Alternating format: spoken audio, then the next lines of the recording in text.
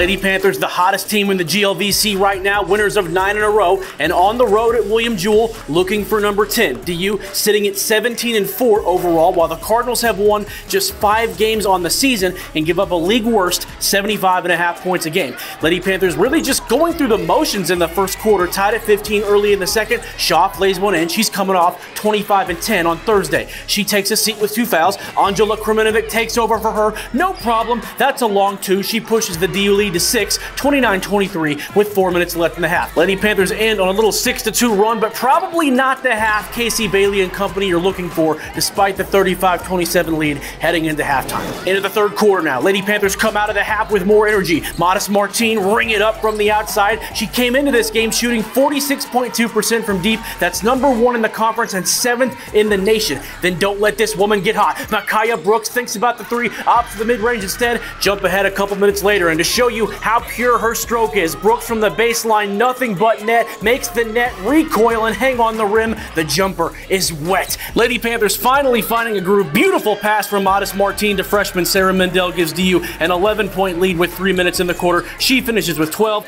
Early fourth now. Brooks still cooking. Whoop, fakes out the camera here too. The jumper gives her 13. DU up 56-46. Mid-fourth now. This is what Angela Kreminovic brings as a stretch 5. They don't respect the range, and she makes them pay. Drury goes up 14. This one getting away from William Jewell. Mikaiya Brooks, massive off the bench this afternoon for Drury. 18 points on 7 of 8 shooting. They probably won't frame this game and hang it in a museum, but Drury victorious nonetheless after pulling away late. 75-56 the final score. Lady Panthers win their 10th in a row, but no, there are kinks to work out heading into next week. I think being the first person off the bench, I have to step up, so I just felt like I need to be able to produce in some type of way. This wasn't our best game, and knowing that we can be better, I think it really pulls the team together and makes us want to play for each other more. We just can't take anything for granted. No matter who we play, no matter where we play, we got to have the same approach. You know, as you know, it's a big game or not a big game. It has to be the same approach. And I think just we're down to 6 games left,